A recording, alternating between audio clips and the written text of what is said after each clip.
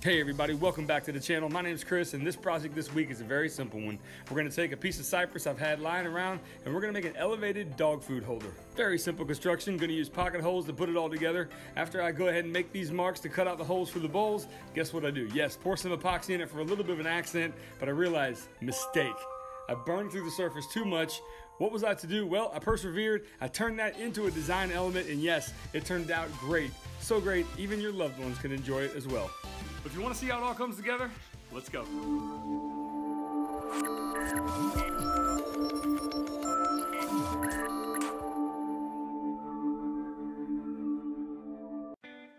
Alright guys, let's just jump into this thing. I've got a piece of cypress I've had for about a year. Actually, I have two of them. I'm probably going to make some outdoor furniture with it eventually. But for this project, I'm going to take two pieces around 3 feet long, and we're going to cut these down to size and then send them through our surface planer. But before I do that, I've got a piece of old mahogany, I believe. At least I think it's mahogany. I'm going to cut that down to size to use it as a contrasting wood in this project as well. You can see here the left and the right side of this board are perfectly nice and flat, but there's still a cup right there in the middle. So I'm going to continue to send it through the surface planer, taking off about a 32nd or a 16th of an inch at a time. And then I'm going to take this piece of mahogany that has all kinds of checks and imperfections. We're going to cut this down on the table saw and use this in the project as well. All right guys, I'm going to bring you in here real quick because I don't really like this color combination. You probably already see that there's a made dog bowl set here. I made this for a client. She has yet to pick it up. But the walnut and, you know, a little bit, of course, well, of course, there's a little bit of epoxy in there. But the walnut looks great. And by the smell of this alone, and I don't know really what this is. I think it's mahogany. But it has more of like an orangish color. I don't really know. I'm a woodworker, but I'm not really. I'm more of a DIY kind of guy. So wood species is not my specialty. I just don't like this really weird color combination. And so what I was going to do, I was going to take some of this leftover walnut that I have and go ahead and use this. They contrast a bit better. But quite honestly, I think I'm just going to make the whole thing out of cypress. I think I'm just going to use one color, and I might do some epoxy with this one. I'm not sure. I think I will. Anyway, I'm going to make the whole thing out of cypress. So let's just get to that, and thanks for letting me ramble on about my lack of color in this project. I do apologize for all the noise that those cicadas were making in the background. I do have a garage shop that has the door open when I'm working, and sometimes nature wins out, but hopefully you got the point of what I was trying to say and you weren't too distracted by all the noise that the bugs were making. Anyhow, back to the build. So I've taken a few strips of the same cypress wood and I'm cutting them down to around 4.5 inches in length. These are going to be the actual feet that are going to be attached to the top. Now, the stretchers that are going to be in between the 2 feet on either side are cut here. They're about 6 or so inches in length. I take a measurement in between them and I'm cutting one more stretcher that's going to go across the piece at the bottom, and this is going to tie in the legs, making everything very strong. So now I'm going to put the whole thing together with pocket hole joinery, and for that I'm using Armor Tools Auto Jig. Now this tool is pretty revolutionary in the world of pocket hole joinery.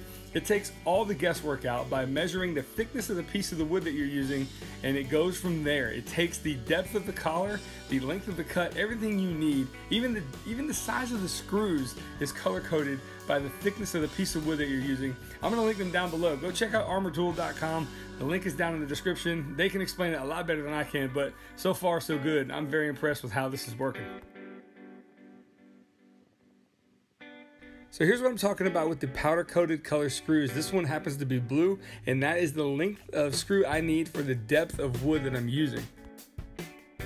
Alright, now I would have done this before cutting the pieces, but I didn't realize I was going to make this design choice until after cutting the legs. But either way, I'm using a 1/4 inch round over bit and I'm rounding over all the pieces of the legs. As you can see, it's going to give it this kind of retro feel to it, especially with the color, that kind of nice golden color. It reminds me of something right out of the 60s and 70s.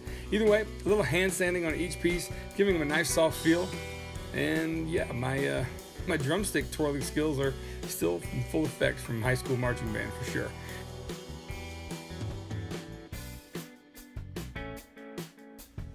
So I actually forgot to drill those pocket holes in the long stretcher, so I did that now, and now I'm turning my attention back to the actual top. We're gonna go ahead and round over all the edges and then clamp it in place and give it a nice sanding from 180 all the way up to 240. So I need to find the diameter of the inside of these bowls just under the lip. And how I'm gonna do that, I'm gonna take the circumference of each bowl, which is 22.5. I'm gonna divide that by pi, 3.14159, which I did not type in. And it gives me 7.16 inches. I then divide that in half, and that's the measurement I use for my compass, giving me the perfect measurement I need to cut it out with a jigsaw. I'm gonna clamp this thing in place. I'm gonna drill a hole in to give me some relief to put the jigsaw blade down into, and we're gonna go ahead and cut these circles out just like this.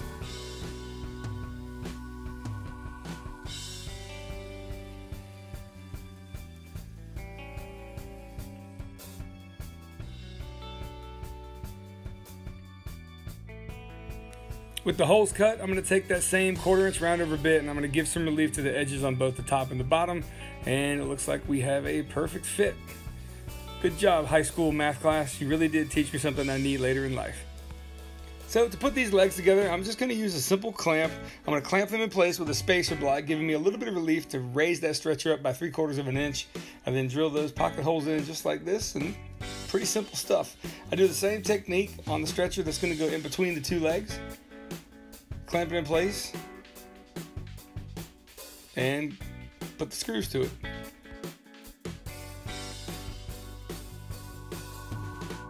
Now to actually put the top in, these legs are ingrained, so I'm going to flood the surface with a little bit of glue. I'm going to wait a few minutes, and I'm going to come back and I'm going to flood them with some more glue as well, which is going to kind of soak in the ingrain, giving me a little bit better hold, at least I think it will. Once that glue dries up a little bit, put one more coat on. Go ahead and make sure that everything is lined up just right. Clamp it in place. And again, like I said, put the screws to it. Couldn't be simpler. So at this point, this is my attempt to add some visual interest to this dog bowl. I've taken my table saw blade and I've raised it up by about 1/4 of an inch, and I'm slowly inching the fence back just a little bit, which is going to give me a groove inside the top of this bowl. You can see there, it's about 1/4 inch deep and it's about 1/4 inch wide as well.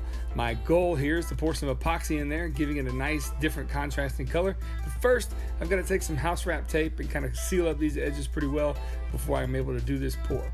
At this point, I've mixed up some high performance epoxy from TotalBoat.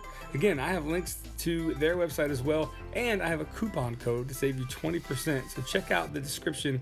If you type in Glimpse In at checkout, you can get 20% off any of their products, and I definitely recommend you check them out. So I'm going to cut this sanding clip short because I'm going to explain to you the mistake I made right now. Well guys, this is Woodworking for you. I'm going to bring you in one more time to explain something. I made a big mistake here. When I poured this epoxy, well, I didn't do that great of a job. I should have sealed the grain before I did this. So what happened was the actual epoxy started getting into the fibers in the grain all the way down on all of these cuts. And I tried sanding through it, and by the time I did, guess what? The epoxy was gone. So I decided to use that mistake and change a design element, and let me show you exactly what we did. So I'm going to show you with my good old Festool Rotex sander. It's the most expensive tool in the shop, and I invested in it 8 years ago for this very reason. I'm going to put the spurs to it. We're going to get that Rotex mode going, and it's going to create a little bit different design, and hopefully it turns out well. So let's try that now. All right, so here's what I'm talking about. I got the Rotex system going. It is really grinding away a lot of the surface, and I'm trying to make it look like a blue frame around the actual edge, and that didn't work either. It just was really too difficult to kind of get a cohesive look there, and I kept taking away more and more epoxy. Eventually, the right and left sides disappeared.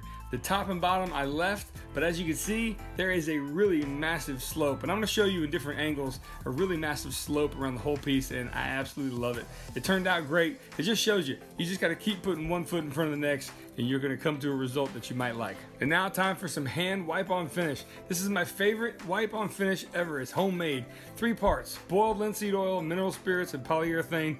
You can't go wrong. Well, after one coat of hand-rubbed boiled linseed oil, mineral spirits, and polyurethane, yeah, check this out. Look at the design, guys.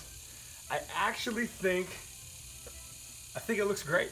And yeah, I did it on purpose. I totally made this kind of sloped edge design completely on purpose. Yeah, right. Guys, thank you for joining me. This is one of those things where you turned a mistake into something that would have been better than what I would have originally come up with in my head. I absolutely love how this looks now, and I just want to show you guys, if you just stick to it, your stick-to-itiveness matters in woodworking. Don't get discouraged. I almost did, trust me. I was thinking, oh my gosh, this whole project is shot. Well, turns out that it wasn't. I love how this turned out, and quite frankly, the lady who this is going to, her kitchen has this kind of style woodworking in it. Unbeknownst to me, it's gonna be a perfect fit. So don't give up, keep on moving, and thanks for joining me. So then I break the surface with a 400 grit sanding pad, and I repeat this process 4 times, giving me a nice clean luster. As you can see here, the process is pretty simple, but looks like I got right home from work and didn't even change my clothes. I just decided I want to put a coat of finish on here. Anybody else ever do that? I'm just curious. Leave me a comment down below if you've gotten home from work and didn't even change and just got right into the shop.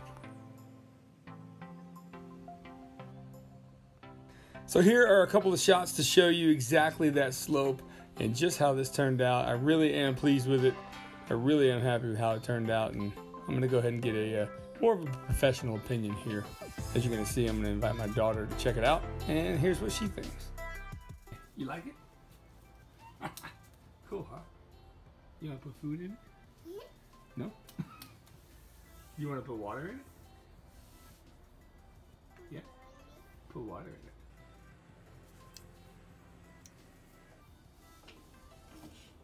Well, there you have it, guys. That is this week's project complete, and I definitely want to thank you all for joining me and watching this all the way to the end. I very much appreciate your viewership as well.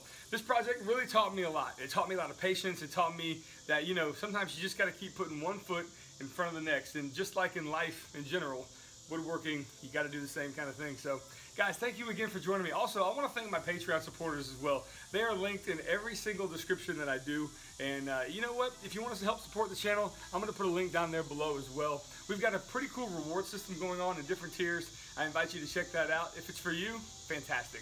If it's not, no pressure at all. And again, I just want to thank you all for joining me and watching this video. Guys, I will see you on that next project. Again, my name is Chris, and this has been A Glimpse Inside, and we'll see you next time.